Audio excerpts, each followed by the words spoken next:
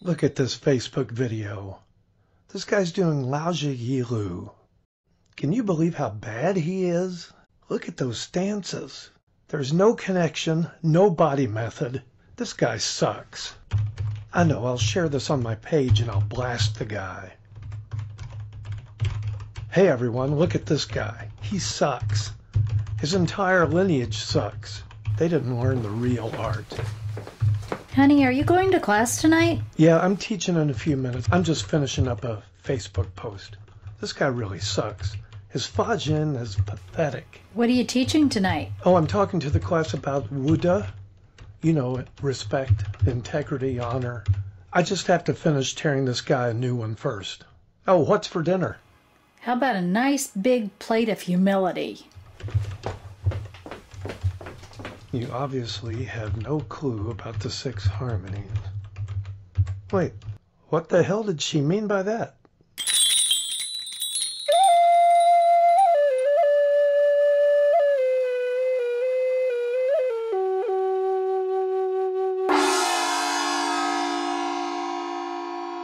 Calm your mind.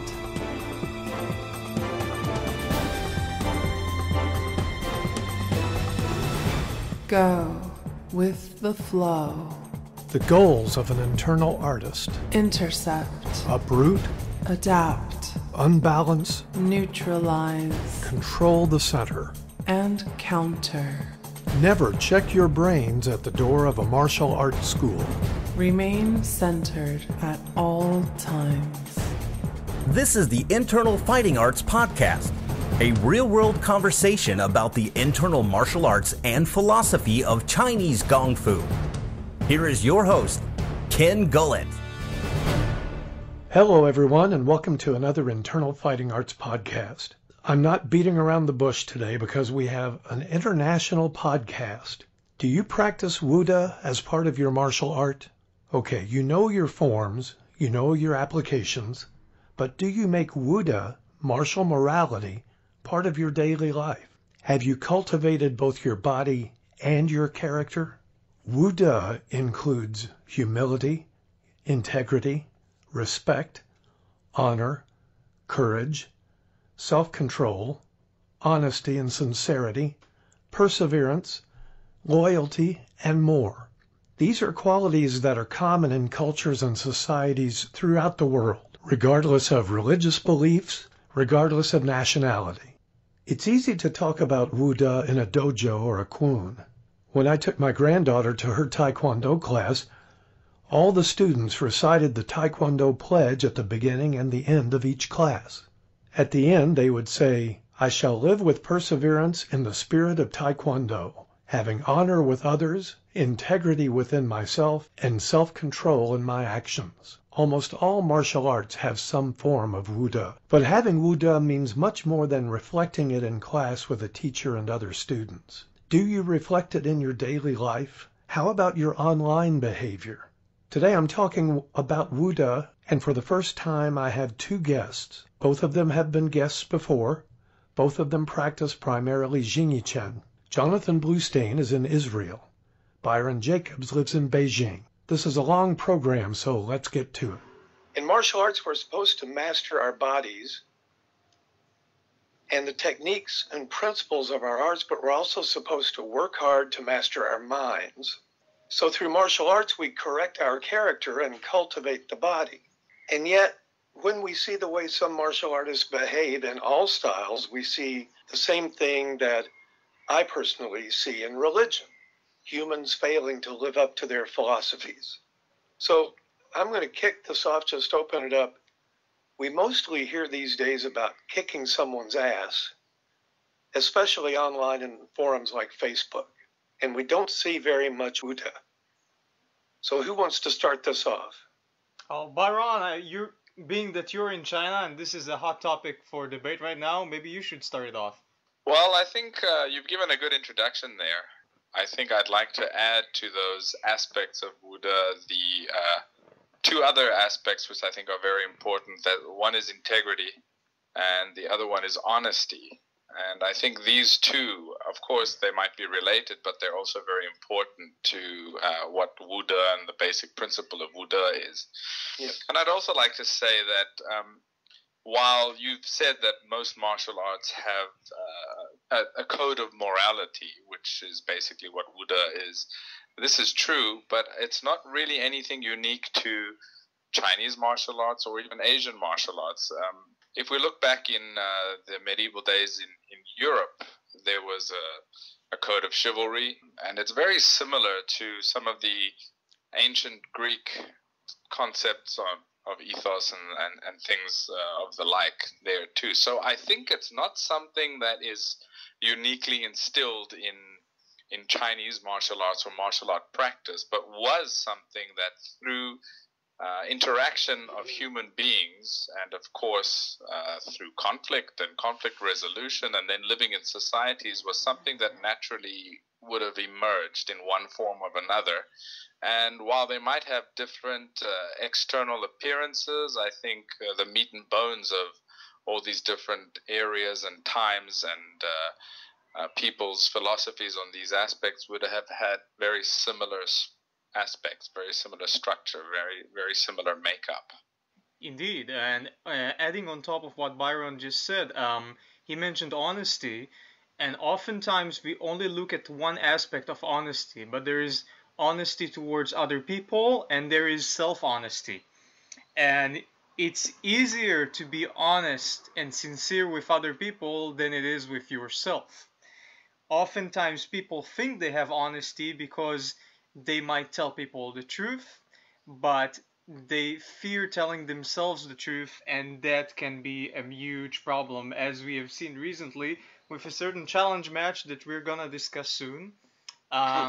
So in terms of martial arts training, yes, in terms of society, you have to be honest to other people, but self-honesty is crucial for the success, for your personal success in the martial arts, because this is what leads you forward. Most of the work is not done by your teacher, and most of the work you have to do on your own through introspection and working on your own.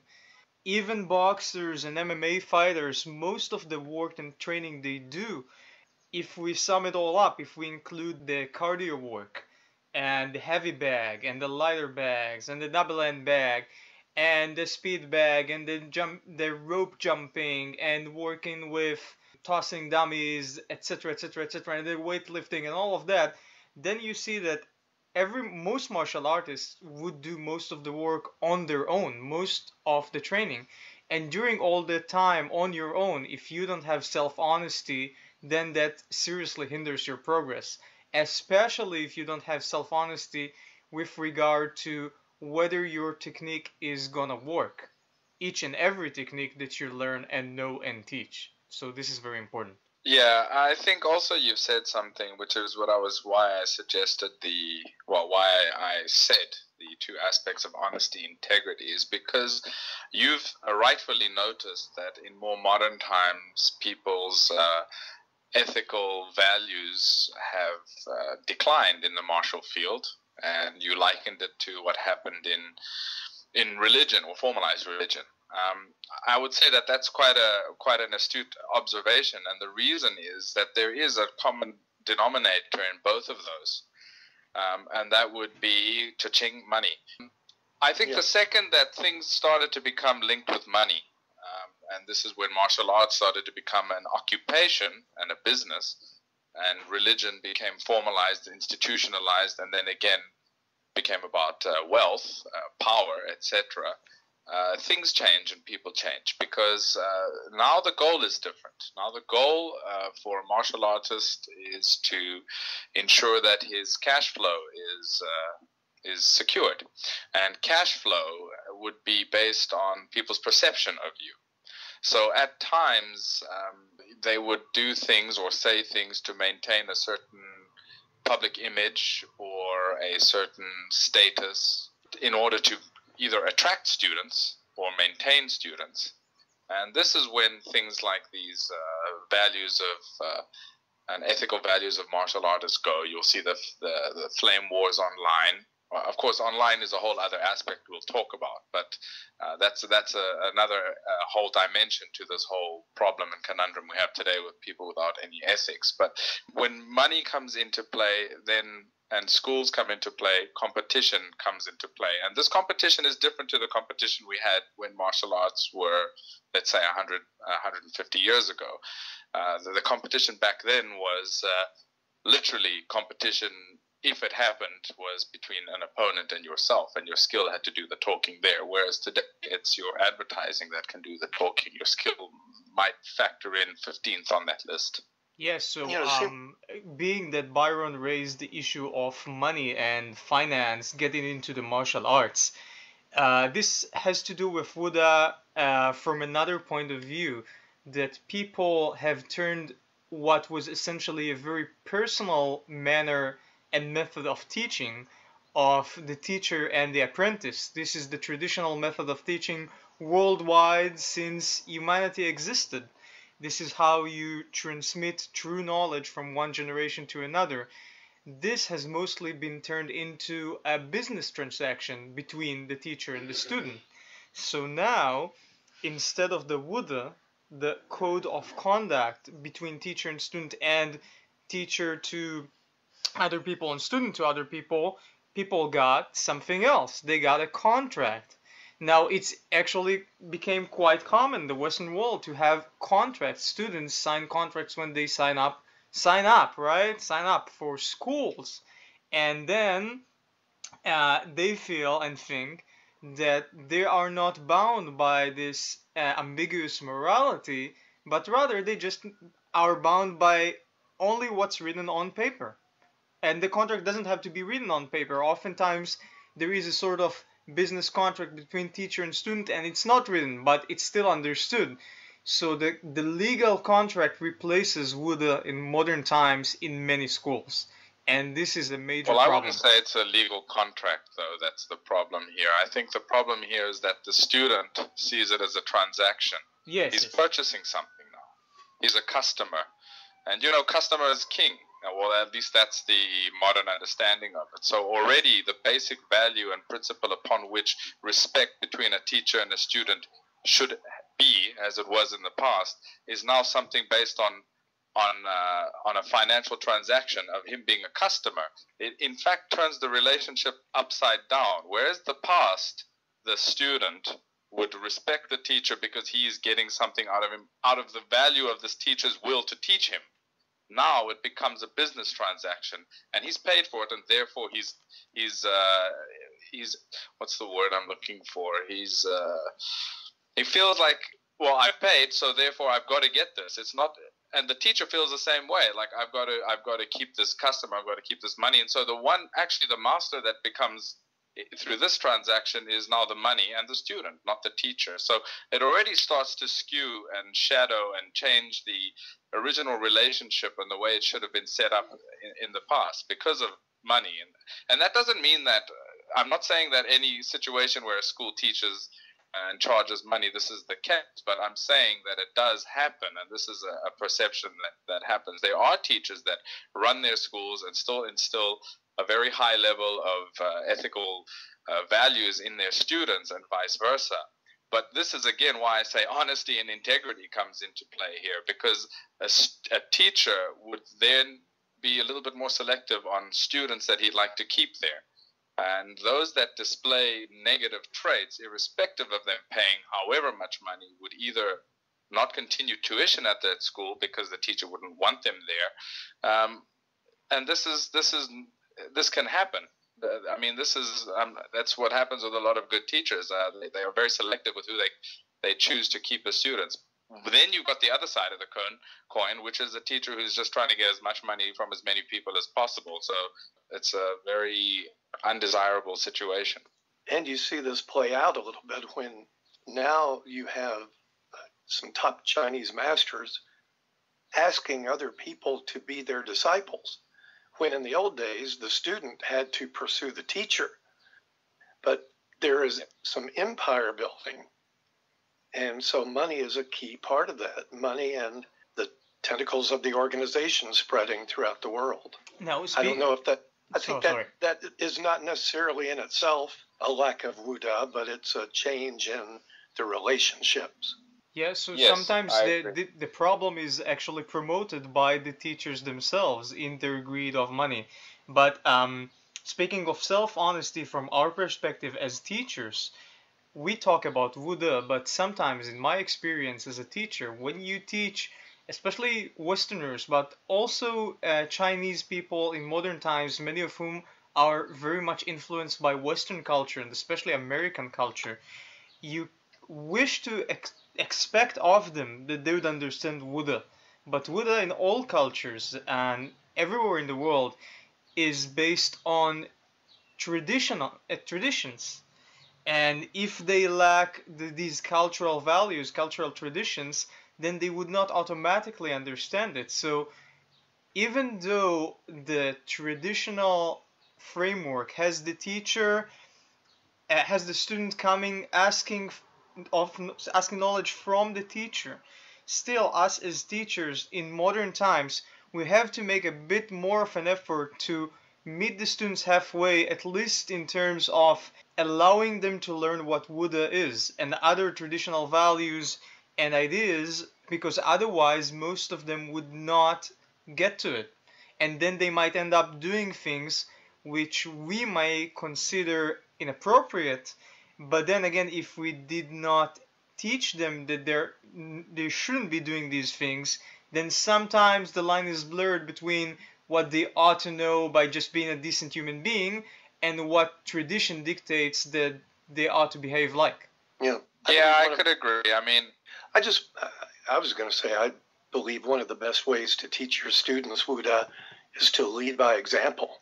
Let them observe you living this behavior in your dealings with everybody and the way you talk about people you see as competitors or the school down the street. Lead by example, because even though we don't realize it, we're often powerful role models in students' lives. yes, that's true. I agree with that. Yes, and again, what I was saying again with regards to honesty is, this is a very, very good example because you mentioned the school down the street.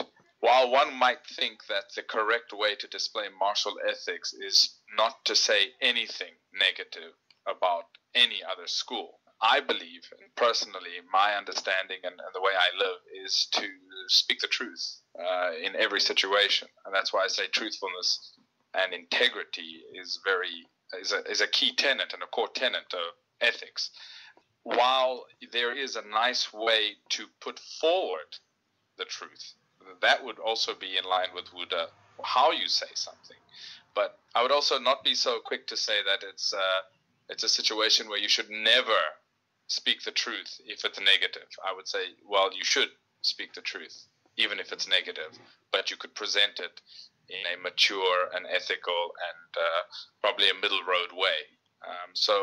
If there's a school down the road and the guy's a charlatan, or he's a fraud, or he's saying he's teaching something that he doesn't really have, or he's teaching it incorrectly, I mean, that's also a whole other kettle of fish. But I think it's your duty to let people know about this. And this is what's happened in more modern times because of advertising and the ability that everybody can put up a website and make any claim they want to, that this happens more than often. And I'm not saying that you should go out and say, hey, this guy's a moron, because that's exactly what I mean by saying things in the right way. But state facts, and have people think logically and clearly about the information that you present them. And if it's a fact, it doesn't matter who states the fact. It should hit home. The first teacher I had, he claimed to be a Shaolin master who learned 900 forms as a child and was a grandmaster by the time he was in his 20s.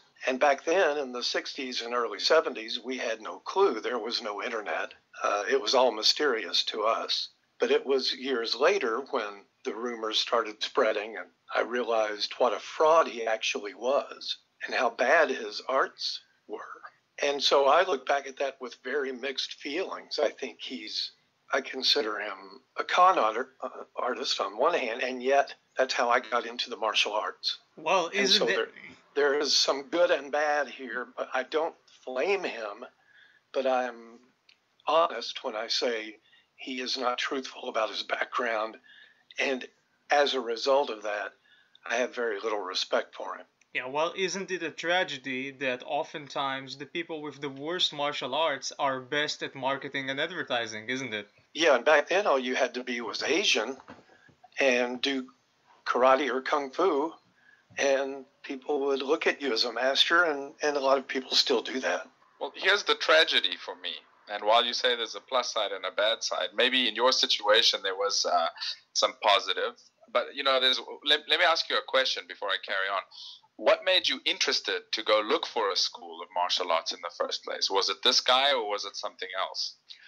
Oh, it was the combination of the Kung Fu TV show and the Bruce Lee movies, and that was 1973, and he was the big teacher in the area, a legend. All right. So it was actually those other things that piqued your interest into getting into martial arts. It wasn't necessarily this guy. And had somebody else been available, or had you known better, you probably would not have gone to the school. So for me, why I say it's important to inform people if you know that somebody is genuinely misleading people, why it's your duty as a martial artist to speak up about this is because people that don't know any better, like yourself in the beginning, will go there.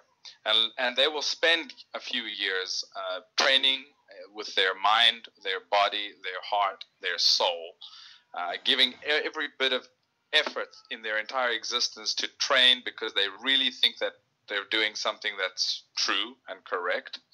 And eventually they'll find out the truth. And when they find out the truth, there's tragedy in that either they've lost their best years with this person, or they become so despondent and disheartened about the whole thing that they quit martial arts in total. And I've seen this happen to people I know. And that's the real tragedy here, because this guy hasn't lost anything. He's made that money off the student of those years. But the student has lost his entire life in the martial arts, and that's where the real tragedy is for me. And that's why I say integrity and honesty are very important, both when we evaluate and talk about other martial artists, but also as a martial artist yourself. This is very well said, Byron. I completely agree. I've written about this in my book, Research of Martial Arts, and I call this the crime of creating ignorance. And this is indeed a crime, as you had portrayed it, because it's taking away people's lives. It's taken years from their lives, sometimes as much as decades. And money. And money, yeah. And you said something else which is very important to note. You were talking about people who are genuinely misleading their students. Now, sometimes it's difficult to judge whether a person is a charlatan or whether he's just ignorant of what he himself is doing, because you got these charlatans that we're speaking about, then they would teach a generation of people who would become teachers themselves. Sometimes these people whom they've taught, they don't know they're teaching bullshit. They kind of know, but maybe they suppress it.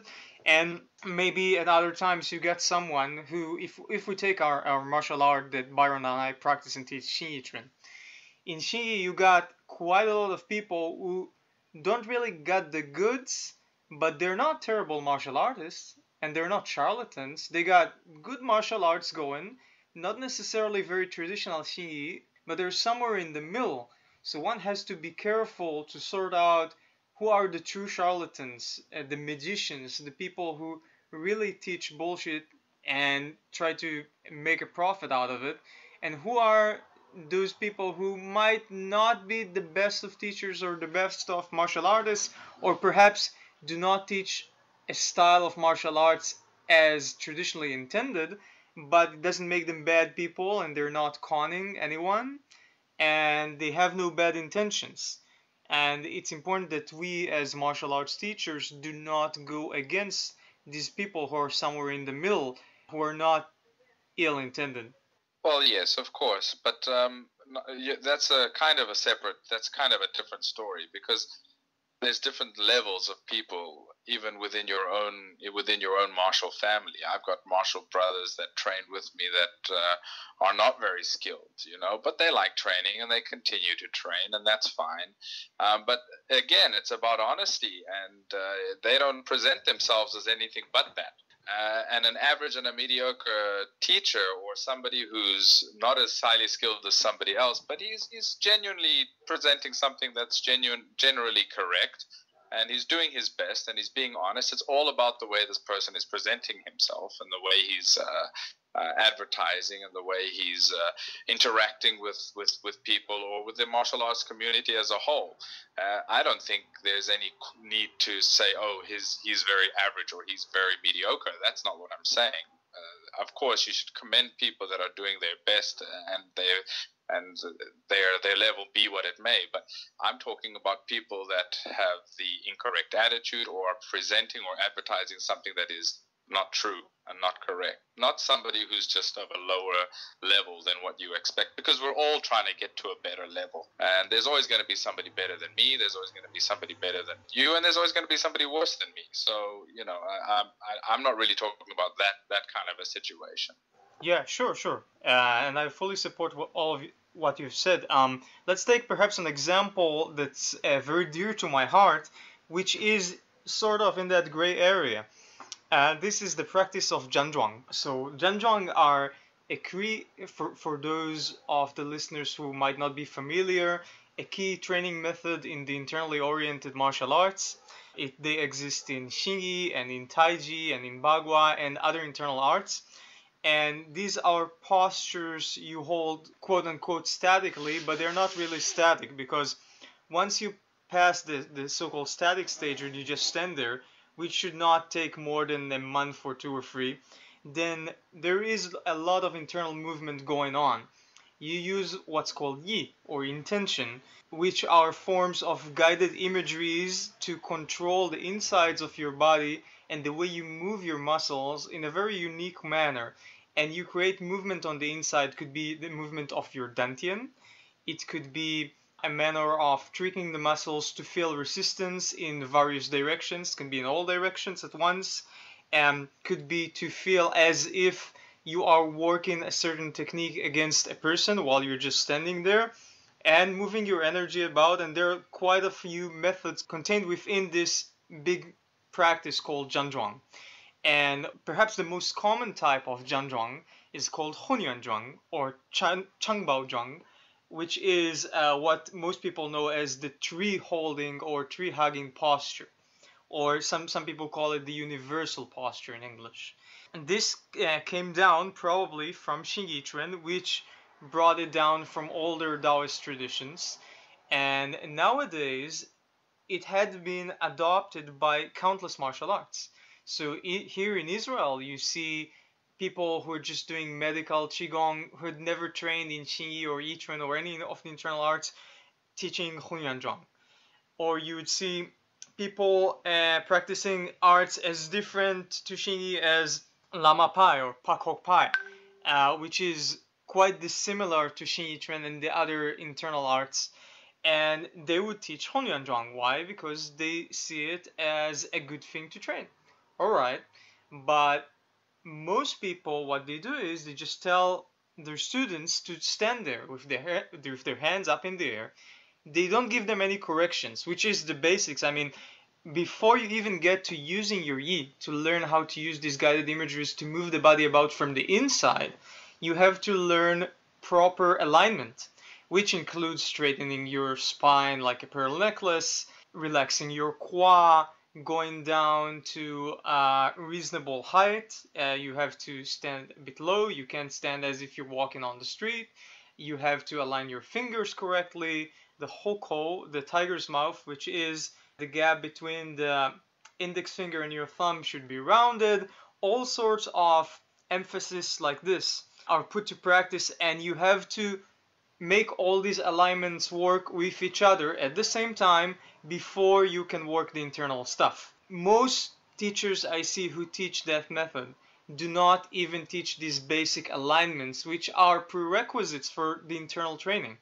So what do you make of this when you see many teachers worldwide from many different styles? They teach this method, you know the correct method because it may have come from your martial art, or you have learned it from a person who knows, and then you see these groups of 10, 20, 50, 100 people just standing there with their hands in the air. And you know what? I had a student come to me recently from Switzerland to study with me here in Israel, and that person had spent a considerable amount of time, over 2 years, just standing there with his hands in the air with just slight breathing pointers, but that's it. He wasn't given anything else, and that person essentially wasted 2 years of his life. So this is one of these scenarios which Byron had described, which can take away years from people's lives, years and a lot of money too.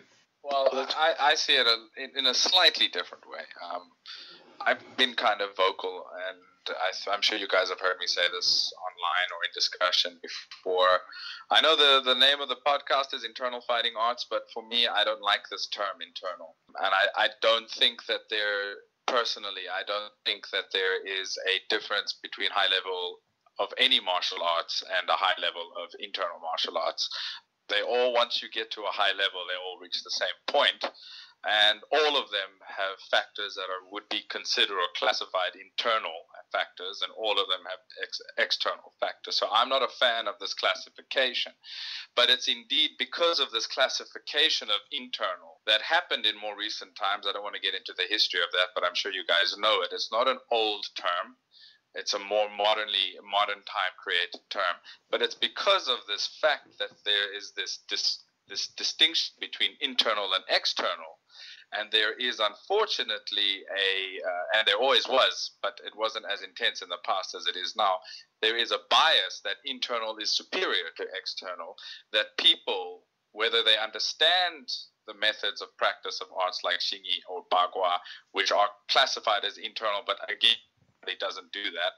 It's because they don't understand those styles and those methods that they try to grab onto something that would be considered an internal practice, and that would be Hunyuan Zhang being the simplest version of it, without understanding it, to throw it into their practice, because we've got this stigma attached to what is internal. And this again is a problem with the environment of martial arts today.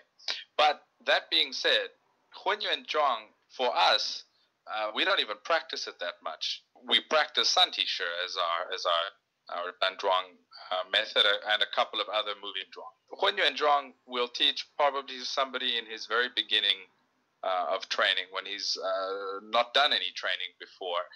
And it's a method that we use for a couple of reasons. It's one, just to calm the person, so he actually can start paying attention to his breathing, which most people that don't do any martial arts are unable to do easily, especially if you have to confuse them with movements and thinking about movements. Secondly, to start feeling a bit of their structure. And thirdly, to start building a bit of leg strength that they're going to need to develop a lot deeper as they start practicing the Santi Shi, etc. Santi Shi is a method of Zhanzhuang that develops a unique structure that we use in Xingyi Quan. So our Hunyuan practice is simply a basic beginning step, and that's fine. I also think that other martial arts, if they're teaching it, that's fine. I don't see anything wrong with it. I think that it might actually help them a little bit to get a little bit centered before they start practicing, or to start thinking about aspects like breathing. That's also fine. I would think that if somebody is doing a style, for example, that I don't know, let's say, for example, a Filipino style that has its own principles. This is just an example, by the way. And then they were teaching them Santi Shi, then I'd say, well, this guy is now a little bit confused. But Hunyuan Zhang is a little bit of a gray area. Yeah, I teach it for all the reasons that you described. I was interviewing someone on the podcast last year, and I mentioned doing standing and how at a certain point you can begin to even move the dantian while you're doing standing. And he just corrected me instantly, no, you can't do that. You can't. And I thought, well, okay, that's one opinion. Everybody has them. Yeah, that's valid too. And that's why I say with Hunyuan Zhuang, it's again, it's something that's a little bit that could overlap with many different practitioners and styles and give them some form of benefit. Talking about specifics like the moving of the dantian and things like that, I mean, we could start talking about our unique practices in Xingyi with Santi Shi and then our other Zhuang methods, because we have a lot of Zhuang methods, but I think in the last podcast I was on, I kind of explained that a lot of them are moving, and that's when you start to move the center, the dantian, and the whole body as a unit. But this is not what this podcast is about. So. Yeah, sure. And I also want to drop just a small note. Byron and I actually do not disagree about Honyuan Zhuang. People who might not practice Zhanzhuang might not realize this, but Zhanzhuang methods, they are shared through the stances, meaning you could use the same methods. Most of the methods contained within Honyuan Zhuang you can use inside Santi Shi. Most of the stuff inside of Santi Shi you can use in Honyuan Zhuang in other postures. The posture is specific because it has specific purposes. For instance, in Xingyi, Santi Shi is a combative posture, and it's key for the combative aspects of the art. And Honyuan Zhuang is more health-oriented for various reasons. So in my Xingyi, we keep using Honyuan Zhuang. We train it a bit more, even when you get more skilled, because it has its benefits. But I also can see where Byron is coming from, and what he says also has value, because what you get from Honyuan Zhuang, you can also put in your Santi Shi, so you don't have to practice it all the time. Good point. Yeah. Yeah. So if you just allow me to go back to something Byron said earlier, I want to quote Shifu Chen Zhonghua. Just a thing he said, which I'm summarizing here about the traditional teaching method. Byron mentioned the need to kick out students who are problematic, who do not follow proper Wude. And Chen Zhonghua says, in the traditional Chinese method of teaching, one would not allow students to exercise vigilantism. His teacher, Chen Zhonghua's teacher, the late Hong Juncheng, kicked out 3 disciples for displaying such behavior of vigilantism. The Chinese traditional teacher only wants to give the goods to ethical people, because if the student is unethical, he can not only hurt other people, but also eventually hurt the teacher too. Interesting. I've only had to kick one person out of my classes in 20 years. I started teaching 20 years ago this fall. And a young man came in who was arrogant and really tried to do a lot of head hunting and was rude to me. And I pulled him aside one day and I said, either you have respect for yourself, for this art, and for your teacher, or don't come back. And he kind of laughed and he hung around that day, but he didn't come back. And now he's in prison after pulling together one of the largest drug rings that has ever operated in this area. So it's very interesting how people like that, they do show themselves. Yeah, generally karma has a way of coming back to you. So yeah, that's very, very valid. Regarding the quote by Chen Zhonghua, I think it's also valid to understand the political climate that his teacher was living in, when he would be definitely not only his political climate, but also he himself and his experiences, which you guys and the listeners of the podcast may do their own research into what happened to him. But he would be even more careful with having a student that could possibly go out and be vigilantism. Okay. I mean, in general, we all understand what that means, but it could be somebody trying to even do the right thing and end up as a side effect doing something incorrect or hurting somebody that he shouldn't have hurt. And this would, with the political climate that was in China and the political background of the situation of that teacher, would have definitely landed that teacher in really hot water. So there is a little bit of that. But Byron, when we talk about vigilante, just a moment. I think for the benefit of the listeners who are not familiar with recent Chinese history and the political climate in China during the Great Leap Forward and the Cultural Revolution, and who Chen Zhonghua's teacher was. His name, as we mentioned earlier, is Hong Junshang. Perhaps you can expand a little bit on that. I'm not gonna talk about another person's teacher's history. I mean, you know Chen Zhonghua personally, and I don't. So it would be better that you explain it. I'm not in a position to shed light on his background, especially with regards to that political situation. All right, I'm not sure we're talking about the same thing, but in any event, the listeners should be aware that during the communist hardcore rule of China, now the Communist Party is still in control of China, but nowadays it's perhaps I don't know if we can call it a semi-dictatorship, but it's not as bad as it was in the 50s, in the 60s, and the 70s. And back in the day, in those decades when Hong Junshang, Chen Zhonghua's teacher, was teaching, a lot of martial arts teachers could get in serious trouble, and by serious trouble I mean imprisonment, death sentence, public beatings, etc. Really nasty stuff if they or their students were interpreted to do something which went against the values of the Communist Party, so-called against the values of the people. And this did not merely pertain to them, this was relevant for everyone living in China at the time. You would have preferred to keep low-key in general. So I assume that what Byron means is that they did not want to draw attention to unnecessary violence or training people how to fight and things like that, because the government would not like this happening, and they would take action against it. Yes, I was referring to that. But there was also, I mean, if okay, I'm not gonna get into Hong Junsheng's personal. I wanted to add something with regards to that vigilantism, because if you look back at different times in Chinese history and the public understanding of what a hero was, you would see that actually a lot of heroes were actually vigilantes. So in this regard, it was people that would stand up for the weak or beat the guy who's a thief, and I mean to the point of kill the guy who's a thief, and you'd still be called a hero.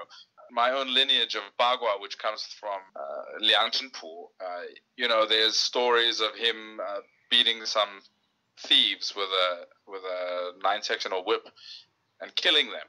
So, he wasn't a policeman, but that could be considered vigilantism. But he's regarded as a hero for that. So, there's a lot to it. It's quite a complicated definition to draw a line on. Would you say that in traditional Chinese culture, and perhaps even today, the Chinese students are more inclined than Western students to exercise vigilantism with their martial arts because of that cultural background and because of famous novels like On the Water Margin, etc.? You mean in today's environment, in today's world? Yes. No, I don't think they would today. Not mainland Chinese people in that regard. In general, the community here has a very "it's not my business, it's not my problem" mentality, which is it was actually a survival tool for all the stuff that's happened in the past that we mentioned slightly. So no, in nowadays time, people are very reluctant to get involved with anything that does not affect them. I'd like to ask you both. Byron, you're in Beijing. Jonathan, you're in Israel. What do you see in those countries in martial artists as far as training in Wuda? Are they being taught? Are there traditions there where they are still being taught, or is it changing? Well, as we had stated earlier, Wuda is culture dependent, right? So in Israel, you'd see different schools interpreting the concept of Wuda very differently. So, for instance, I just opened the website of a very famous Israeli organization. It's called Dennis Survival. It's a funny name, Dennis Survival, but it was created by this guy, Dennis Hanover Sensei. Decades ago, he's perhaps the most famous martial artist in Israel. He's got a lot of schools under him, lots of branches, and this is basically a form of Israeli Krav Maga, but it's not called Krav Maga, it's Dennis Survival, a very famous system here, we're talking about thousands of practitioners in Israel and worldwide, still not well known outside of Israel, relatively speaking. And on the website, you see their Wuda version of Wuda. And it is by this order: respect for God, respect for the flag, respect for the family, respect for the teacher, respect for friends, and respect for yourself. Which is very interesting, because I would flip the order completely. And yeah, so first of all, you gotta have self-respect, because if you don't have self-respect, how are you gonna be able to respect anything else? And but in any case, this just gives you guys a glimpse of the cultural mindset in a very, very different geographic location on the globe. So if you were to teach your Wuda in an American school or even a Chinese school, and you'd have an article on your Wuda document saying respect to the flag, this might be interpreted by some as like fascism or some form of extreme patriotism. Not that it's bad to respect the flag of one's country, but what does this have to do with a martial arts school? But perhaps in the mindset of many Israelis, with the name of the system itself being Dennis Survival, it's about his survival. You know, this guy, Dennis Hanover, since he came from, I think, South Africa, he had to survive many fights with people who wanted to badly injure or even kill him because he was a Jew. And he came here, and he was of the generation that built up the country after the Holocaust. And his system is in many ways about the Jewish survival of the Jewish people, and teaching them how to face violence so they wouldn't have to go like lambs to the slaughter again, as most did, unfortunately, in the Holocaust. So for this kind of martial arts school, things like respect for God, respect for the flag, that's part of their ethos of national survival. But this has perhaps nothing to do with teaching martial arts elsewhere on the planet. And once more, you got these schools from Dennis Survival or the Krav Maga organizations. They would emphasize more that aspect of nationalism or militarism, oftentimes because many of the people who teach at these schools were former infantrymen, army officers, people with army careers, people who taught Krav Maga or were taught Krav Maga in the army. So the army is very close and dear to their hearts. So they have a sort of boot camp-like discipline and fitness regime in their school, the way they warm up their students, like what they're used to doing in boot camp. Okay, so these are the Israeli systems, most of them. And then you got a lot of other things, you know. You got the traditional Chinese martial arts. I teach them very traditionally, as I was taught in Israel by my shifu Nitzan Oren, who studied them for many years in China, and as I was taught in China by late Master Zhou Jingxuan. However, there are many people in Israel who teach the traditional Chinese or Japanese martial arts who make a sort of mix or compromise between the traditional methods and that Israeli mindset. So they would have this bootcamp-like warm-up on order and mentality, but then they also got the more traditional aspects alongside that.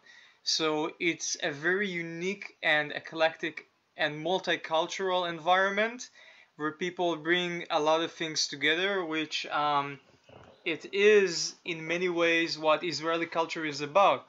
The Israelis are well known for being innovative by just bringing lots of things together and creating something new. So this is a prominent theme in the martial arts community here in Israel. Yeah, I think here that I do see a lot of schools with American flags up as well. And some schools even do the pledge at the beginning of class, which takes Wuda in a whole different direction. I don't know that they intend that, but it does. You know, I think that's quite interesting, though, because it is quite a complicated topic. There's a fine line between having respect for your country and being overtly, aggressively nationalistic. But I think that's where this basic tenets of Wuda are and any ethical, philosophical thought would clear this up very easily for you, because it's one thing to respect your country. It's another thing to support and be overtly patriotic, that you are willing to harm others without justification for your country, in support of your country. So I don't see anything wrong with telling somebody you should respect your country, and that's fine. But you should also teach them to respect fellow human beings. And there should be a system in your head that is able to determine when one should trump the other. This is, if we're talking about ethics, it's not just a black and white issue, but you should be able to look at what's presented in front of you in a situation, think about it, understand it clearly, and act in the appropriate way, or think in the appropriate way. So, yeah, you can see that there's a lot of nationalism happening in many countries worldwide.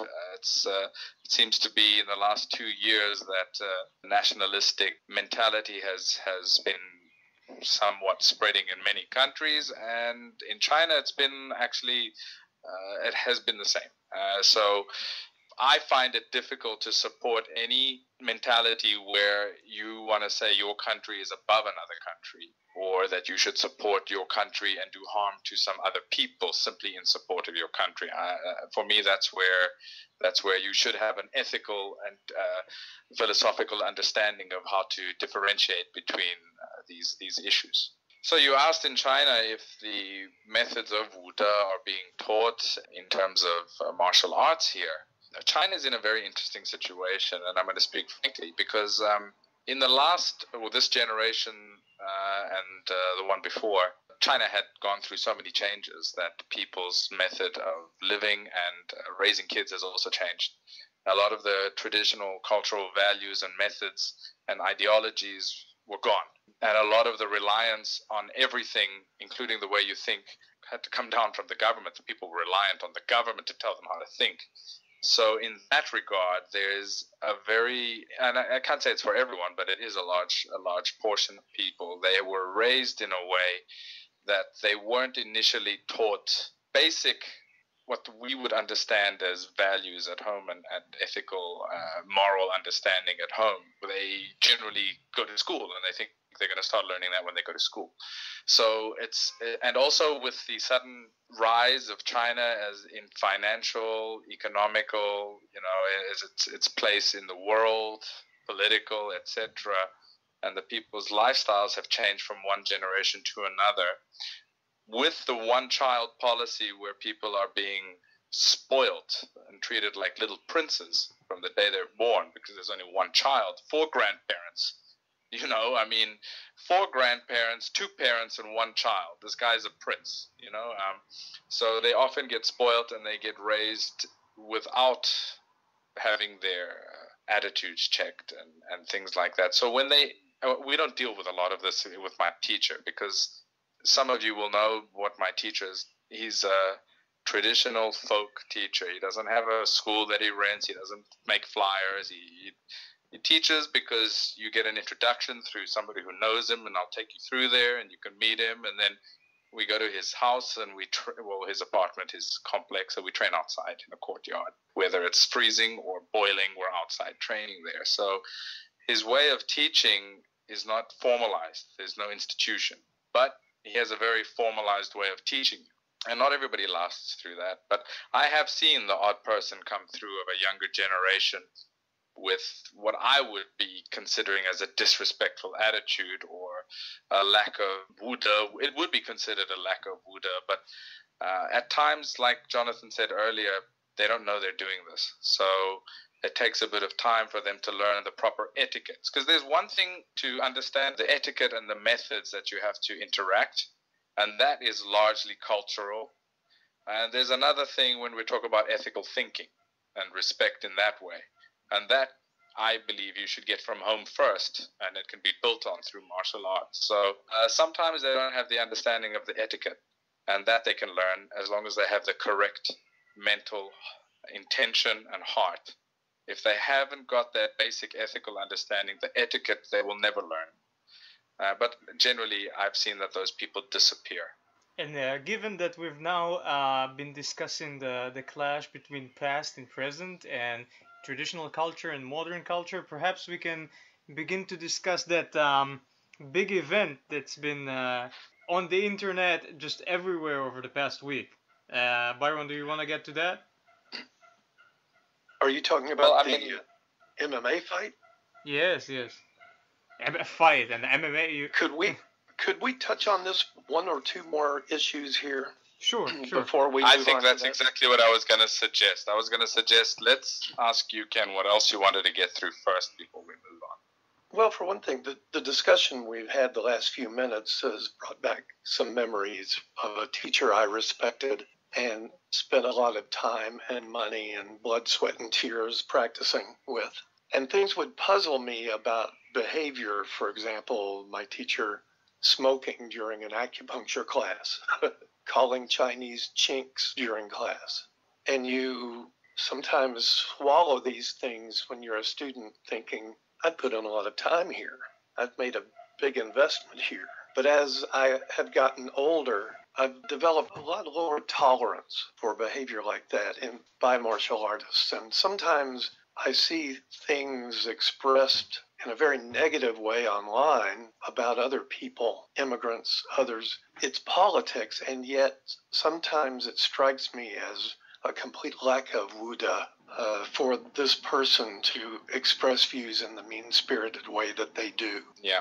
Online is a particular problem, but it seems there are beliefs and behaviors, especially now in this divided era, that violate wuda if you even hold them. Am I wrong? No, I think you're quite right, but you actually raised something that we wanted to discuss and touch on, and that was the whole internet phenomenon, how people interact with each other online.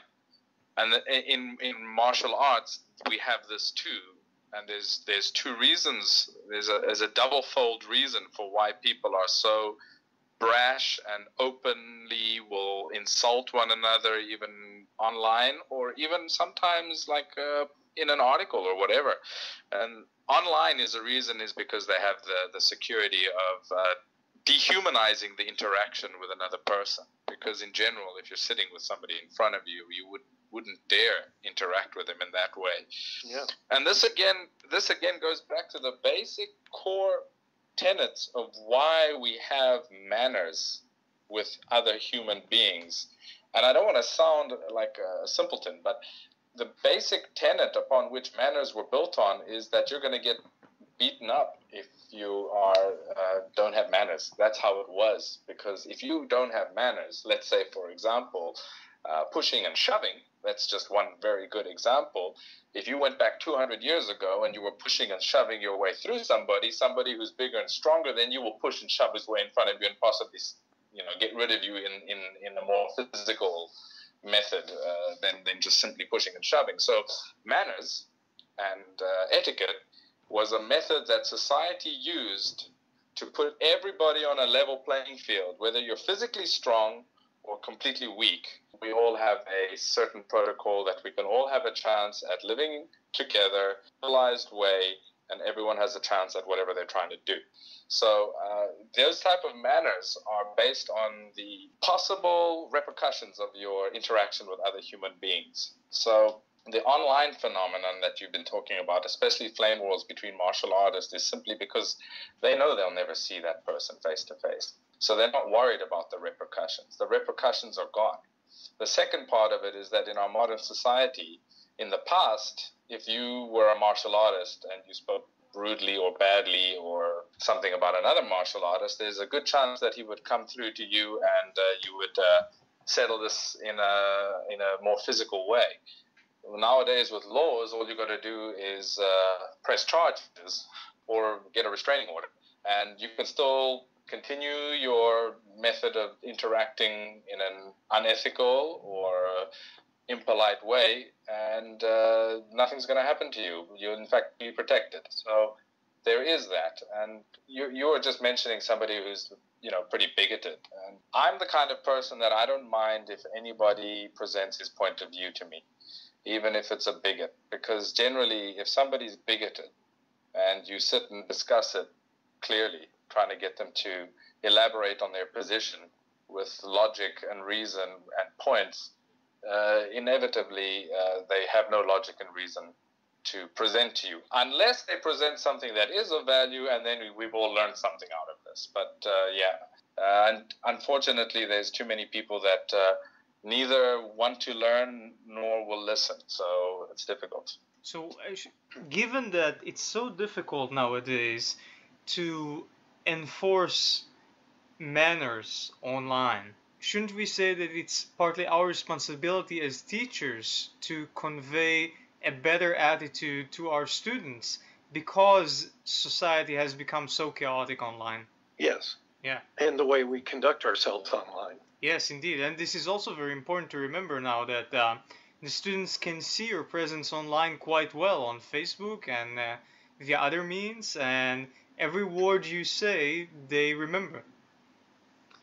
One of the reasons I started this podcast was to meet people like the two of you, dedicated martial artists, and promote you and other teachers. And at the same time, it's a win-win. I come off as a purveyor of information, which is always a good thing.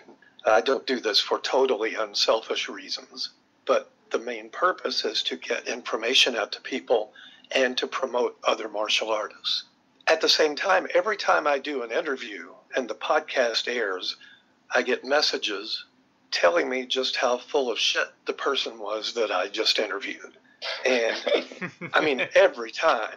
And in the last 2 or 3 weeks, suddenly I was being informed by people around the world that a particular instructor, a highly skilled instructor, was bad-mouthing me and the guest I had last on the program, calling him a liar for saying things about his teacher that this other former guest didn't appreciate, and telling the world that I am not only uneducated about the politics and the people of China, but also I am putting liars on my program and not counterbalancing them or not calling them out on their lies. That's what triggered this podcast this week. And this was the second time this person has come out after me in the last few weeks.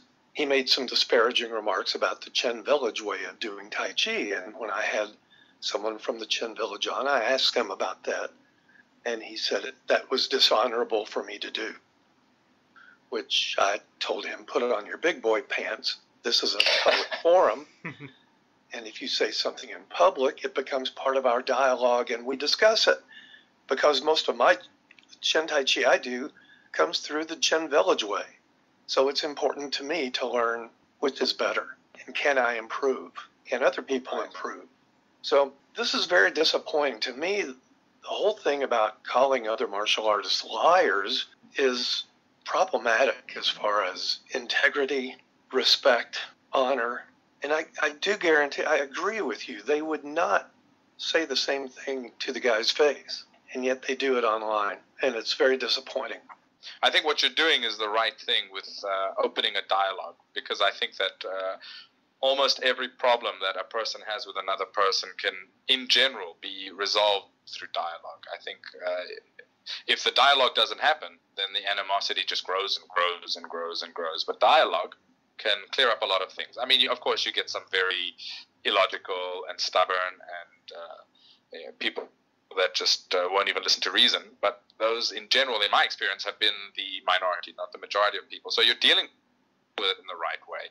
And people to attack you, to say that you're at fault for having a certain guest on, you can't pick and choose who you want to have on. I think the purpose of dialogue is to have everybody have their say. And it's up to the listener to use his intelligence and reason to sift through this and draw his own conclusions. I mean, you're just a facilitator for discussion. You are neither supporting nor denying anybody's point of view. So I think a lot of people, like you said, need to put their big boy pants on. And if a fact comes through that puts something in a negative light, or whether it's a fact or a statement, and you have information to the contrary, then that is what should be the focus of your complaint. That the fact can be countered with another fact, not the person who said something should be attacked, and that's is what generally happens. The messenger gets shot, and that's actually a normal human reaction. And it's interesting. The more, when you first hear about someone bad-mouthing you or calling you a liar or stupid or whatever, my immediate reaction is like a lot of people's. I want to start throwing roundhouse kicks. But then I calm down and I realize, I really do respect this guy as a martial artist who said these things. I don't want bad blood. I listened to the interviews again, the podcasts he was on, and really enjoyed them. But it is something that, I'm not going to tolerate it. I'm not going to entertain it. I'll block his ass if that's the way he's going to be. I have a zero tolerance for that. If someone comes on my page with the arrogance to start critiquing me, they're gone. I don't do that to other people. And I don't expect to be dealt with that way. If they want to send me a private message and say, hey, you could do better on this, I will eat it up with a spoon. But well, if somebody had this person, because I'm not actually up to date with the war, what was said, but if this person had come onto your page and said, I have issue with this point, this point, this point, and this point, and this is why, I would have welcomed it. I think that would have been exactly, and I think anybody would have welcomed that. But simply to say, well, you don't understand politics. And he's a liar. You're a moron. You're letting liars on. Yeah. There are several more issues lurking in the background here behind this unfortunate personal incident that plagued Ken in recent weeks. I was talking about this with Ken before the podcast. The thing is, when people invest many years of their lives, decades often, in a given martial art and a specific lineage of a martial art, then the whole thing becomes very, very personal to them, because they feel they have to protect that sort of practice and teaching and method and lineage as if it was their own house or their own family. And many a time they are family. They've gone through a discipleship, a Baishir ceremony, and the teacher is their family, and what they do is family matters. So when someone goes against your family, what do? You protect the family. However, oftentimes these people don't make the distinction that, as a matter of fact, people from a parallel lineage in your martial art are not really members of the same family. They are very, very, very like 10th cousin distant from you. Very, very distant from you. So you don't really need to fight them. You're not even really related. You're maybe biologically related, but aren't we all? So this brings about silly wars between lineages. And I think, you know what? If I'm practicing a certain lineage, and I'm making a bold claim that this or that lineage is inferior, or they lack knowledge, they have issues, they're bad people, whatever. Okay, so if I'm saying all of this, why do I even care what they do? Why should I wage wars against them if they're so-called inferior? Let them just be. It's for your own benefit. I always tell people, you need the good and the bad in the world, and you need the bad to get a sense of the good. If you only had fast food restaurants, could you ever appreciate good food? The same thing happens with the martial arts. You need the bad teachers, not the charlatans, not the liars, not the cheaters, not the people who con their students for decades. I'm talking about just mediocre martial artists, people who might even teach your art, but not in such a good way. Or perhaps they teach it in a good way, but not the way you think it should be taught. Okay, but if it weren't for these people, how could potential students and just onlookers say, oh, his martial arts are very good compared to what? If they didn't exist. So why are you trying to wipe out the diversity? That diversity is crucial for human society in all aspects and walks of life and in all professions. And more so when we or you rule out a different lineage. I mean, a lineage is not just a single lifetime, it's the lifetime of several teachers, several people. And you look at the teacher and you say, oh, so he does this thing with his knees that's really bad for his health, he doesn't know what he's doing. Or this guy really doesn't know how to move his dantian right, or some stuff like that. Oh, this guy doesn't know how to fight. Okay, that's your opinion. You might be correct, you might be wrong, but the fact of the matter is that person whom you're criticizing, this is a living human being, and he's been practicing all his life, or maybe not all his life, maybe just 10, 20, 30, 40 years. And in all of these years of practice, didn't that person have even a single good idea? I'm sure that every person who's been pursuing the martial arts for decades has had not just a single good idea, but many brilliant ideas. And there's a thing to learn from everyone, even from these people from different lineages whom you might be considering to be quote-unquote inferior. And if we take, there is an example which was discussed yesterday, which I saw online yesterday, of a very, very, very famous Tai Chi Chuan teacher. A very famous person, does seminars worldwide. I won't mention his name. And he did this thing on TV where he was pitted supposedly against a strongman, and the strongman couldn't move him. And a lot of people, and you know who I'm talking about. Yes. And a lot of people went after the man because this is a magic trick for the cameras. Obviously, you got this strongman who weighs 3 times as much as him, is probably 10 times stronger, he's like maybe 30 years younger or more, and then this guy who's a lot older, much more frail. I mean, there's no way the strongman would have crushed him like the mountain in Game of Thrones crushed that guy. Not doing any spoilers here. So in any case, this guy does this magic trick on TV for fame and for money. Okay, bad person being criticized for that. But does it really mean that person who did the magic trick, he might have been a charlatan with this one particular trick on TV, or maybe he does some other things which other people don't like. Does it mean that he doesn't have skill? Does it mean that in decades of practice he didn't get really, really good?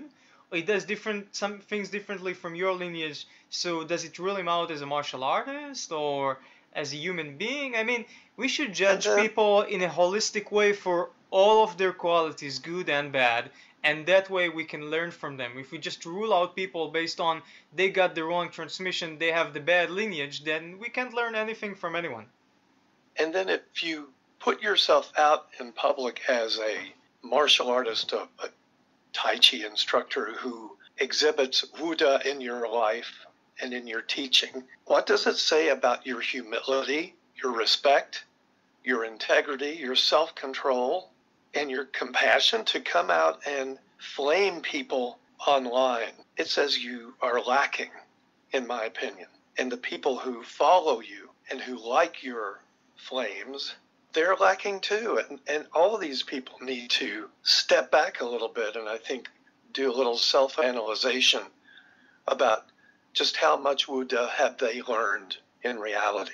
Well, the internet is very different from real life. This is why, as Byron has suggested, if you and that person who caused you trouble in recent times would have sat face to face, you might have ended up being best friends, or at least on very friendly terms.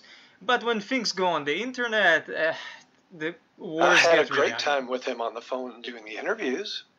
I'd do it again. He's very knowledgeable. I actually want to chime in on that strongman thing because for me, I see it a little bit differently. For me, I like to look at, if I can, identify a person's original intent with everything that they do. But let me ask you something, Jonathan. If you saw the same person doing a demonstration where he was doing a no-touch knockout on people and presenting it as real, would you accept it? Would you not lay any criticism on that public display and promotion? Even, let's say, for example, they were just actors pretending to be knocked out. Yeah, you bring a very reasonable point. I would be way harsher in my criticism. However, I think the thing that happened with the strongman was the teacher was aspiring, despite knowing that he couldn't, to demonstrate a Tai Chi principle, supposedly. Even though I cannot see how resisting force with force is Tai Chi principle, but let's just say that he tried to do that. So at least he was trying to show, even if he couldn't, something that's supposed to be with contained within his martial arts, while the no-touch knockouts are really shameful magic tricks to lure people. I would have respected it more if he tried and failed and admitted it than what actually happened with that performance. And then again, I want to go back to understanding the intent of such a performance and such a promotion. If the intent is to give people the impression that Tai Chi will somehow make you into a superhuman, then I cannot agree with it in any shape or form, because it's dishonest. Good point. It's dishonest, and it gives people unrealistic expectations of the art and the people. And we need to bring our martial arts back into reality, because they are true things. They have their values outside of magic that have lasted for hundreds of years. And they can continue to last as long as people focus on those. But if we have to throw in magic and muddy the waters with all this nonsense that's been going on, and I can honestly say it's nonsense, then we are killing the martial arts ourselves. And I don't want to stand by and watch that happen, because that is not what they are. And this, again, for me, is my way of Wuda. Unfortunately, I look at people's original intent. This is a very good point. Another thing I want to state, though, is that person whom we're speaking about has many thousands of students in China and worldwide. Students and grand students, and all of these people who practice his Taiji, many of them are very dedicated, good-hearted people. And he also, for instance, I know he has a very long-term representative in Europe who is a very dedicated practitioner. And if based on that magic trick with the strongman we rule out their entire art or their entire lineage, then we do a disservice to many thousands of people, because the ancestor did one shameful thing, even though he did more than one shameful thing. But he might not be a decent person in some ways, but many of the things he did transmit are worthwhile. So we have to look at it not just as, yes, he did a bad thing, Sure. This is bad for martial arts, but also there are good aspects to what he's teaching sometimes to some people. Oh, for sure. I'm not saying that you got to judge everything about him based on one action. But in reality, it's not us that have put the situation at hand there. He did with the portrayal of this feat. So this, again, is karma coming round. Or, as they say, the chickens coming home to roost. So, again, I'm not saying that there's no value to the person. I'm saying that type of thing is really wrong. It shouldn't be praised, and it should be scorned the way it is. Indeed, I started criticizing people who do the no touch knockdown 20 years ago, and I had the challenge in Inside Kung Fu magazine: $5,000. Do it to me. We'll have people there, and we'll give you $5,000 on the spot. And so I was putting my money where my mouth was, and still that offer is still standing. You mean I can knock you out without a touch and get $5,000? Yes, you can. Oh my! I should go training. Actually, I changed it. I said, if I stand before you and you make me wobble uncontrollably, I will give you the $5,000. And I've approached several people who make these claims and haven't had that offer taken up once. Well, I know a few people with some really, really bad breath that I think might just get that money out of you.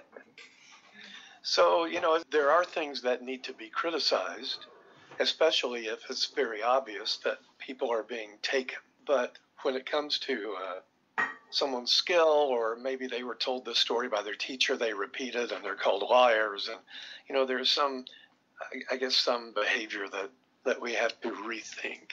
We have to pay attention to the fact that this trend of doing magic tricks on TV, and especially on Chinese television, is growing rampant these past few years.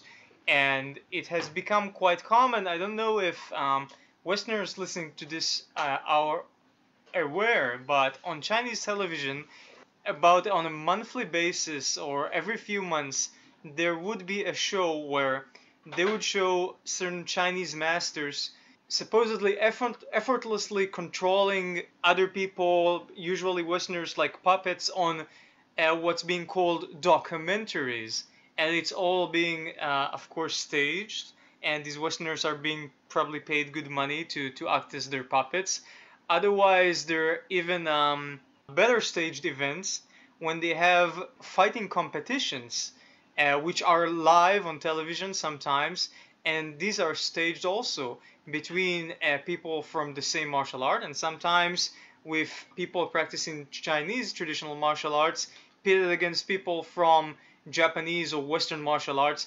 And of course, the Chinese always end up winning, or maybe 8 of the 10 Chinese fighters would win, and stuff like that.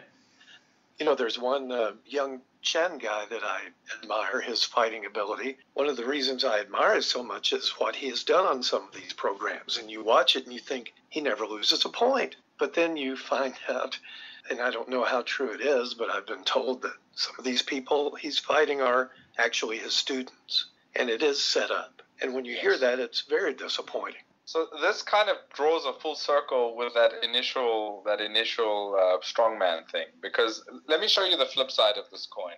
Let's say, for example, it never comes out that it was a staged performance. Then some guy gets interested in Tai Chi in the USA, and he gets interested and he wants to practice Tai Chi because he's seen this thing. And then he comes to you here and he expects you to replicate the same feat, and then you're unable to replicate the same feat. And then what? And then is that good? He's probably not even going to stay with you. He's going to go off looking for the magic that doesn't exist forever. And this is the key point of all these fake staged matches, fake documentaries, fake actions. It's going to damage Chinese martial arts in the long run. Because when people finally find out that it cannot be done, then all of us in Chinese martial arts lose credibility. Not just those liars, not just those people that did those silly performances, but the entire realm of Chinese martial arts loses credibility. Yeah, and you see Aikido demonstrations where, oh, you mean I can't really use 2 fingers and sweep the sky off his feet? Right, that's exactly it. So it's an epidemic. But you know what Jonathan was saying about this documentary, and he's right. For some reason, it's gone rampant in the last 2 years in China, last few years, that this type of thing is becoming more and more common. And there's a TV series that is completely scripted and prepared, and all the feats in there are basically prearranged, but it's presented as if it's real.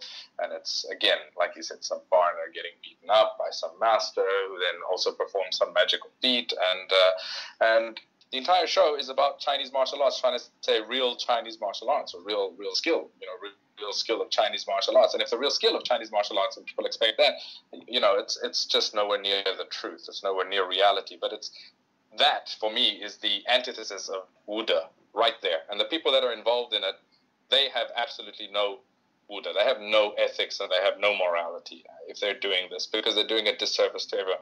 I'm sure that it feeds their egos very nicely, though, which again, is something that we need to be cautious of as martial artists. Don't you believe that this is one reason this is happening more is because the government has finally realized that they can make money this way by attracting fame and fortune to these Tai Chi people? I believe some of the Chen family are now millionaires. Yes, we know that.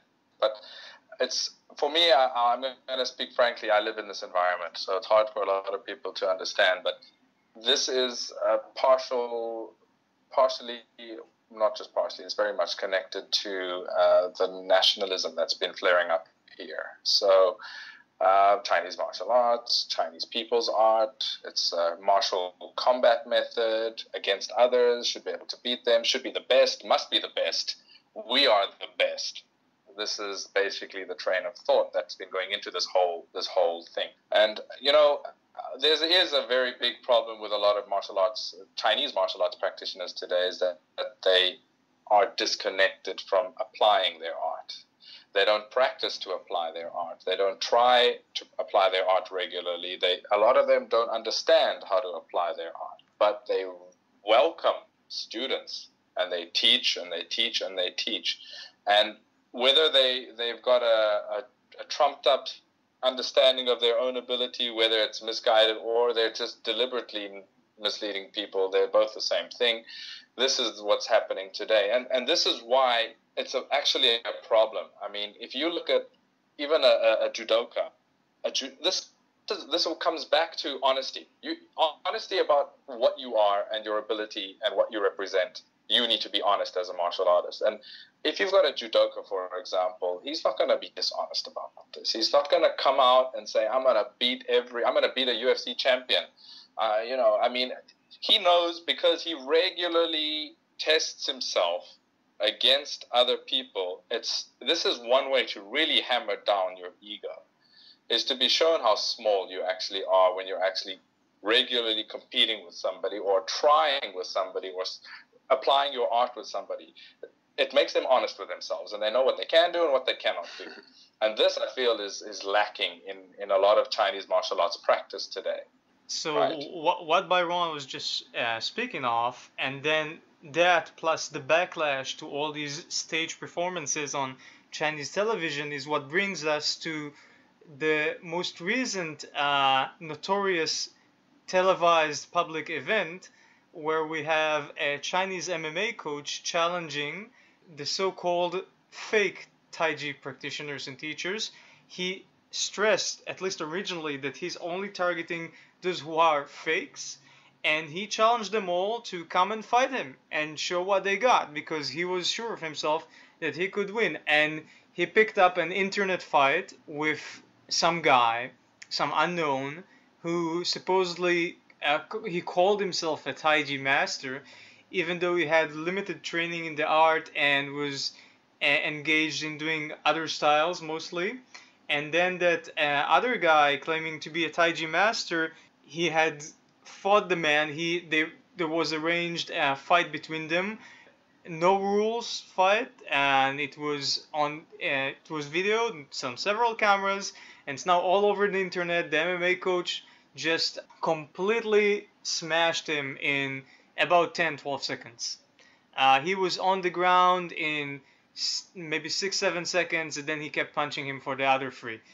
And this guy, this MMA coach, he was reacting partly to all of that stage bullshit going on television and all these people making their magical claims, but in the process of doing so and in waging his personal war, probably for selfish reasons, for publicity, against all these fakes and challenging them, and coming up winning wonderfully or terribly, depending on how you look at it, against this nobody who did not possess any substantial skill in the traditional Chinese martial arts.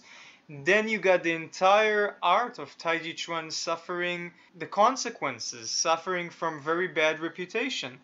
And then it puts everyone in turmoil, and it brings about further wars. And later, after that fight, the MMA coach went and challenged openly Chen Village.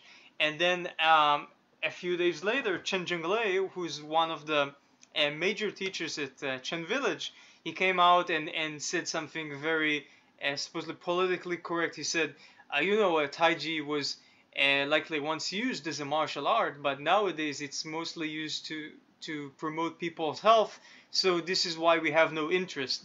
And some people say that Chen Village are gonna try to block him or take him down, that MMA coach via political means through various national wushu organizations, rather than having to confront him directly.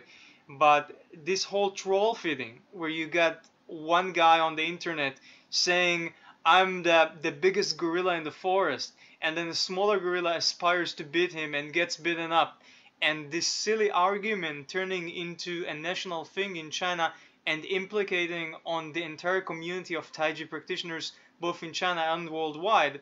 This is the backlash from all the magical shows and the magic tricks and the stage fighting on TV. Well, this guy that he fought, okay, let me just be upfront here. I know the MMA coach personally. And the guy that he fought last week, this has been brewing since last year, or at least since the beginning of the year. I mean, I can't recall exactly when I first heard about this issue, but it's been a while. And he's not a nobody. In fact, he was on one of the episodes of that fakementary about experiencing real kung fu. He was one of the masters in one of them where he was beating up a foreigner. Now understand how this was staged, and you can understand the political implication. The foreigner at the beginning of the show goes into a Thai boxing school and beats up a Thai boxer, a professional athlete, right? And then they go to this Tai Chi master, and the Tai Chi master beats him without any problems, you know? So you got to understand what the implication is there. And then there were other feats of magic in there, like a bird couldn't fly out of his hand, he slapped a watermelon, and there was no damage on the outside, but the inside had been mushed up. And anybody who has any grip of reality understands, not only by looking at the combat, but at these feats, knows that it was staged and it was fake. And this guy was actually very active on the MMA coach's social media. He has a social media account about MMA and whatever. He was very active there, and he was saying a lot of things. And after this, the MMA coach, after seeing the video, asked him if he's really able to do these things. And that's where it started. That plus the fact that Tai Chi coach then made other videos on social media where he claimed and demonstrated with his student that he could release a rear naked choke that was fully locked up with one hand, led to this MMA coach calling him out on all of this and saying, if you're really able to do this, let's try all of this stuff out. And that's what happened there. So it wasn't so much so that he was a nobody, and it wasn't so much so that this guy's just decided to challenge an MMA coach. Quite the contrary. He was just being called out on all of the fake stuff. And the MMA coach is continuing in that light. Let's hope he continues keeping it in that light, that he was only looking to show up those people that are doing, acting like charlatans, in fact. So that's what happened. Yeah, but well, that's what you... backlash of this. Sorry, speak up. It affects the entire martial arts community. Wait, Byron, you're just cut up a little. Could you repeat the last two sentences? Oh, I said what it shows you is that just this one loss, it shows negatively on the entire Chinese martial arts community. And had nobody made crazy claims with all those funny shows and things in the first place, that is the root cause of all of this, including the backlash. So everybody needs to be responsible for their actions. Indeed, but then you got this thing going out of control when it gets out of China, when it gets out of context. So today I opened the internet on an Israeli news website. You know, a news reporter knows nothing about the martial arts whatsoever, but he saw that video, so he puts up a news article. Tai Chi gets beaten up by MMA, and this is what the world sees, because of these silly people, because of this person calling himself a Tai Chi master and doing all this staged crap, and now this implicates on the entire Tai Chi community worldwide. Yes. I would go a little bit further. I don't expect every single Chinese martial artist to be a top-notch fighter. That is not what I'm saying. And I'm not saying that they need to go out and fight no holds barred with people every day. That is also not what I'm saying. I'm saying they should train correctly and fully, the way that we are supposed to train, with all the elements that are in a martial art to train. To what degree and to what extent and how intense is up to each person. But the core thing that they practice does not change. Just the intensity changes from person to person. That's the first thing. So this guy, he could have come out on the show, not presented any nonsense, but come out, and he could still be a Tai Chi teacher. This is not a problem. Yeah. But he needs to be honest with himself and everybody else about his ability. That's all. And I think all martial artists need to understand this. It's going to be very rare that somebody that is a layman martial artist is going to go be the top UFC fighter. We're talking about two different standards of people. It does not reflect badly on the art. That is not the point. And I hope people can understand this, but in general, the public won't understand this. It's very interesting. It all boils down to Wuda. That's it. Yeah. So what about you don't have to train to be an MMA fighter to be good at self-defense. That's right. Self-defense involves much more than just fighting. And that's where self-control comes in sometimes in Wuda. Well, that's true too, but also you can be very capable at defending yourself in an altercation or a situation with an average layperson in the street, and your martial art could help you do that. But dealing with a professional fighter is another kettle of fish altogether. We need to be honest with ourselves and admit that. Earlier we were talking about setting a good personal example. And I have to ask, from the perspective of what the MMA coach did, is that setting a good personal example? So, say for his students, right? They see the fake people on TV. He could have told them, look, we could be better than that. Let's show the world through what we practice and our approach that we are better than that. What did he do instead? He went on to just fight the guy. Which, I mean, it's a good and a bad thing. He didn't look for the guy. The guy looked for him. This is the difference. So in that sense, I do understand his point, because this guy was active on his social media with a lot of comments and critiques and criticizing of a lot of things about MMA before the TV show. This is the guy who actually stirred up the hornet's nest. It wasn't the MMA teacher. I see. It sounds like he got what was coming to him. Apparently so. In general, I saw an MMA clip a few days ago, and I believe that, even at my age and my physical impairment at the moment, I would be okay at regular self-defense. And what does that mean? I saw an MMA clip a couple of days ago of two extremely tough guys going at it, each taking shots to the face that would look like they would kill a normal person, and each one just shrugging it off and saying, come on, and they just kept going at it. And I looked at that and I realized this is a different type of person than I will probably ever meet, and recognized in myself that I would probably be ill-equipped, despite 40 years in martial arts, to handle someone like that. You pick the wrong guy at the wrong time who's cranked up on meth, and it's a different ballgame than what we think of as self-defense. Well, that's where perception, understanding, and all those other aspects that we try to develop come into play. So you should be able to not get into those situations in the first place, but also have the logic and understanding that if you do get, because sometimes they're unavoidable, with somebody like that, don't be a tough guy. Do what's best and easiest to survive or get out of that situation. There's a reason I've lived to be 64. And hopefully you'd live double than that. I'd like to add something to this whole thing, because being in China, this thing has gone crazy on social media in the last few days, and again, it's very interesting to see that everybody knows the story of Ho Yuanjia, right? I mean, the movie Fearless depicted it very well, but Ho Yuanjia in general in China is well known as a hero who defeated the foreigners. And nobody looked down on that. He's a hero because he beat up a foreigner. It was a foreign fighter, and whatever the case is.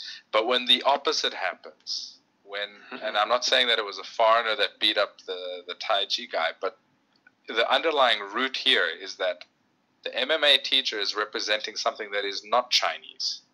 And the Tai Chi person is representing something that is supposedly representing all of China for some reason. And because of this loss, they've taken it personally. They've taken it as a direct attack on China itself. And there's been a lot of backlash on the internet and people getting involved and commenting. And these two people represented themselves. That's all they did. And I hope people can understand that and just move on. He represented himself, and the Tai Chi guy represented his claims and himself and his ability. And that's all that happened there. So if people could just stay with that in mind, they might forget about this in a few days. Anything else, gentlemen? No, not that I can think of. One other point I wanted to raise, because it's in response to what Jonathan said that the Chen family said about Chen Tai Chi being only for health. And it kind of draws a full circle with what I was saying earlier about at least practice correctly, at least practice fully, and at least adhere to the original methods and intention of your art. Even if you don't train to a high level to use it, but at least practice correctly. If you say that your art is only for health, then what is the basis upon which we decide to determine whether a technique is correct or not? Yeah, exactly. I wish he hadn't said that. Chen Jianglei said that. And Chen Bing said something recently in an interview that he said that at one time it was for martial art, but in our modern society, most people don't need it for that. And so someone like me who studied Yang style for over a decade and wondered where the martial was, then found Chen style, and my main interest in it is the martial. It's a little disheartening to read that, but at the same time, there is some truth to it. Most people who do karate aren't doing it to go fight. Right, but they probably can. Yeah. But this is the basic crux of the issue, is that how you use something, how you use it, does not change the nature of that thing. If I decide to eat my breakfast cereal with a pencil, that pencil is no spoon. It doesn't become a spoon. It's still a pencil. If you're going to practice your martial arts and you have no intention of using it, but at least you understand how everything is used and you practice correctly, the martial art has remained the same. It's just your application of that martial art that might differ. But you cannot come out and say that that martial art is now for health because you've got some health benefits from it.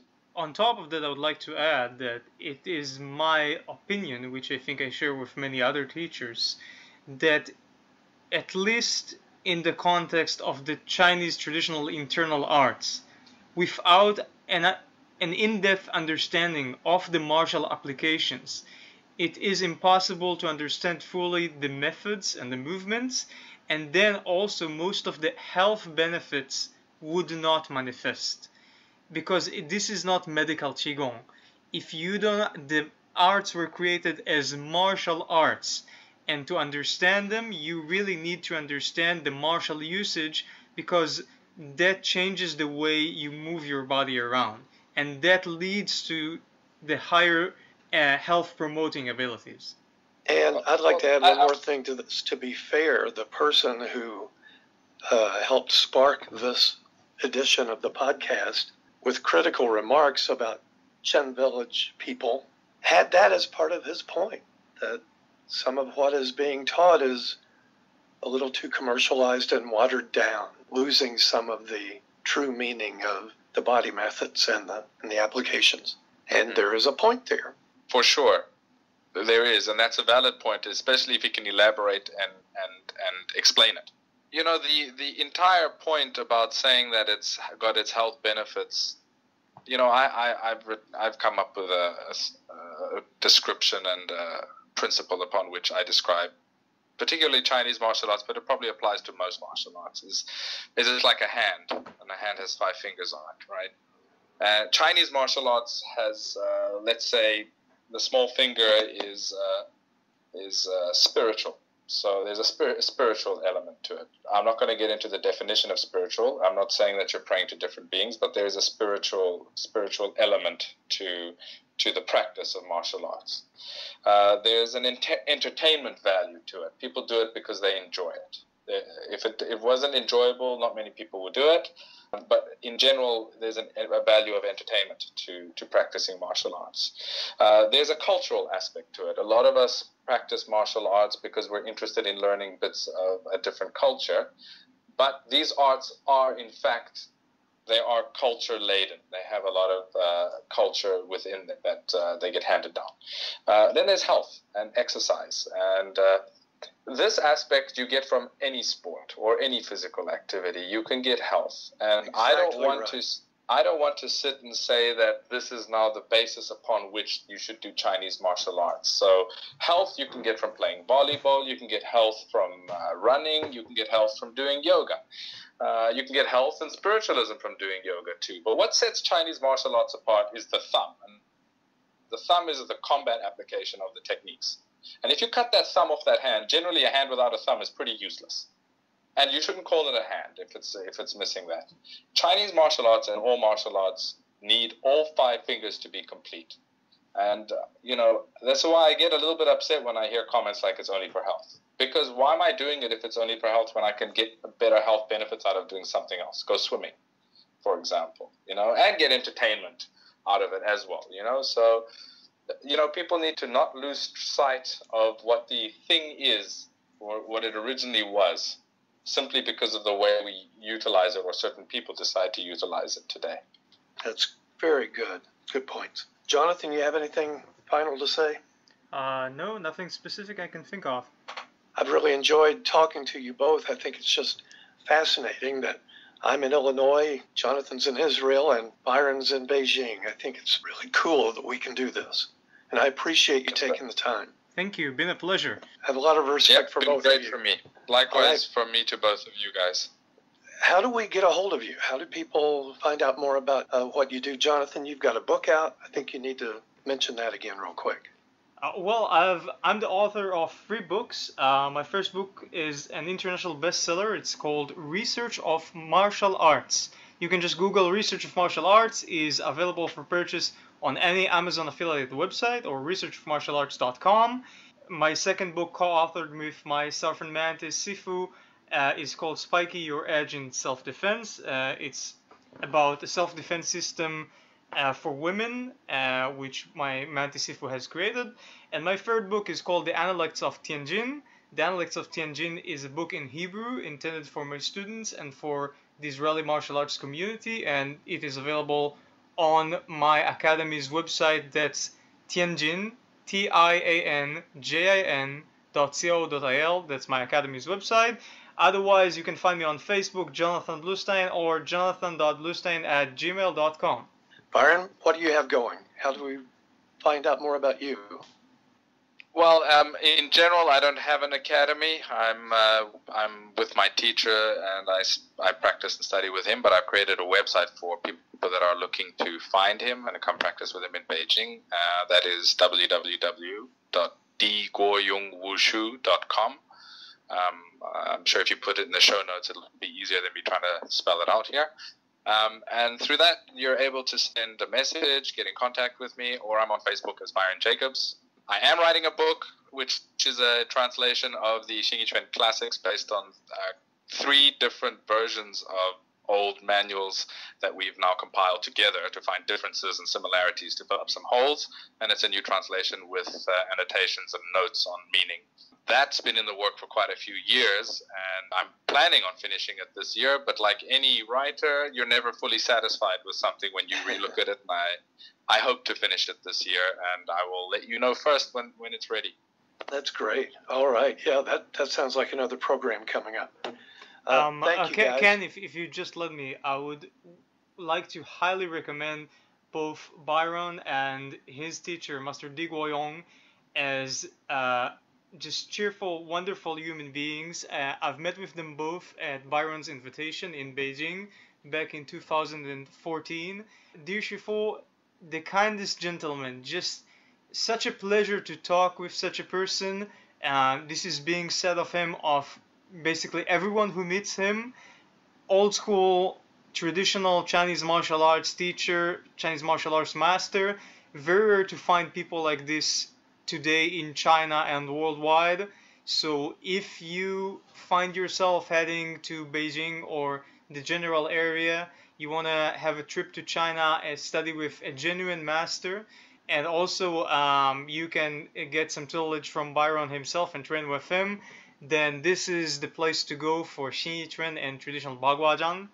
Just wonderful people. Just go visit them if you can. Sounds great. That's much appreciated. Thank you, Jonathan. We enjoyed our time with you too. Thank you, guys. Have a good one. Have a great day. You too. Good night. All right, wrapping up, Wuda is not just something we read about. Martial morality is not just something we give lip service to. It's something we live. At least it should be. And it's something we all need to work harder at.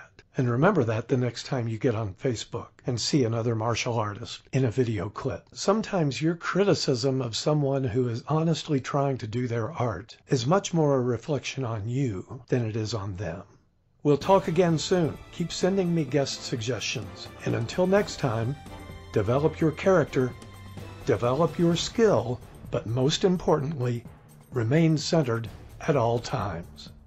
Thank you for listening to the Internal Fighting Arts Podcast with Ken Gullett. For more information and instruction that will deepen your insight and skill, subscribe to Ken's blog at internalfightingartsblog.com. You can also follow Ken's Internal Fighting Arts Facebook page. And if you want step-by-step instruction in Chen Tai Chi, Jing Yi, Bakwa, Qigong, and more, try 2 weeks free on Ken's online school, where you will receive complete access to more than 800 video lessons, the equivalent of more than 65 DVDs, plus ebooks and more.